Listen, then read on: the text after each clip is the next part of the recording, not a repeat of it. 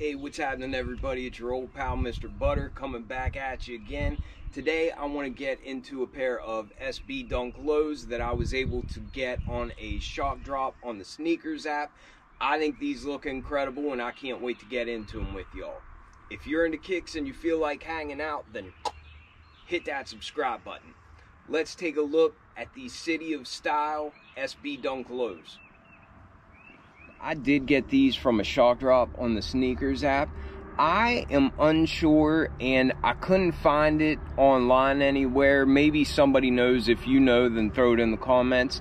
I don't know if they dropped all their stock of these on that shock drop or if SNKRS will have another drop later. I think they dropped a lot of numbers of these. Like, I think it was around 100,000 pairs, which for an SB Dunk Low, I mean, that would seem like it would be all the stock. I also know that they've already been rolling these out at skate shops all over the US because a lot of people said they already had them even before the shock drop from the SNKRS app. Let me know down in the comments if you know if that was the main SNKRS drop or if they're going to drop even more of these at a later date. Either way, I'm glad I got my pair, but I'm just not sure if that was the only drop we're seeing on the SNKRS app for these. It came in the purple Nike SB box, nothing out of the ordinary there.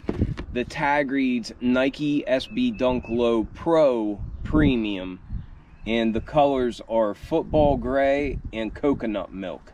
I went with my usual SB Dunk Low size, which is a 10.5. And without wasting too much time on the box and packaging, I'm a big fan of these, a really big fan of these. Whenever I saw images of them, I kind of thought that they had this almost purple hue because of the red suede that's underneath all of this material. However, it is just a lavender colored material. I think it does a pretty good job at hiding the red suede underneath. Whenever I first saw images of these, I liked them, but I wasn't sure if it was something that I was going to go for or not. And then I started seeing pictures of some people cutting off some of the panels and everything, and I think that just adds a whole other twist to these. It's a orangish red suede underneath of it, and I've seen some people just remove some of the panels. I saw images of them with all the panels removed, and I will say, after getting them in person, I won't cut panels anytime soon. I think I'll wear them like this for a while. Then once I get some use out of them in this state, I think then it would be fun to kind of customize them a little bit and switch up the look of them. I would probably remove the material here on the mud guard and also wrapping around the heel on this panel. I would definitely keep some of this fabric on the shoe just because I think it looks incredible on there. I think these look great as they are. They could have released these just in this state without it being a tearaway fabric or whatever, and I think they would have looked good like that.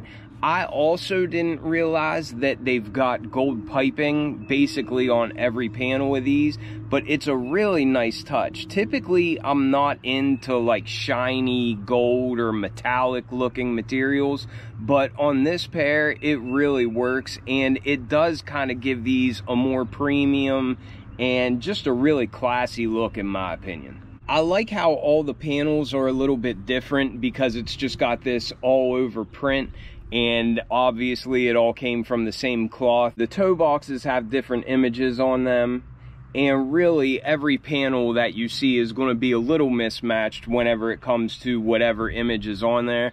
But there's some trees, there's some graffiti looking pictures, and it's just a really interesting shoe. I also love these colors. I wouldn't have thought that like lavender and gold would go together so well, but they really just flow, and I think they're beautiful. I think it's a really cool looking pair of kicks. I also didn't realize that these were inspired by Paris because that's where the upcoming Olympic Games are going to be. So I think that's another cool touch as well. and I guess that's where you get the City of Style title from, just because they're talking about Paris. Looking at the outsole, it's just a cream color. I guess maybe that's the coconut milk, but it almost looks like a sail or just an off-white. Very similar to a regular Dunk pattern, but I think this tread pattern is supposed to give you a better grip than what the regular Dunk tread pattern does. A couple things that differ about these tread patterns is on the pivot point, you get some little stars on the SB Dunks, and on SB Dunks you get that foam peeking through in the midfoot.